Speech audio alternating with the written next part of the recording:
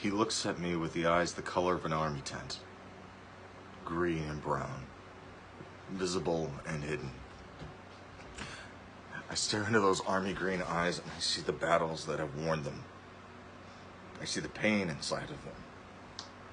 I can see his injuries and 100 deaths.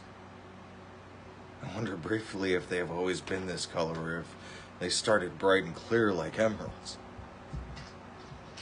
I want to comfort him. I long to heal the scars in his army green eyes, but I know I cannot. Those scars are not from my wars. And years ago, my own eyes turned black from my own lost battles.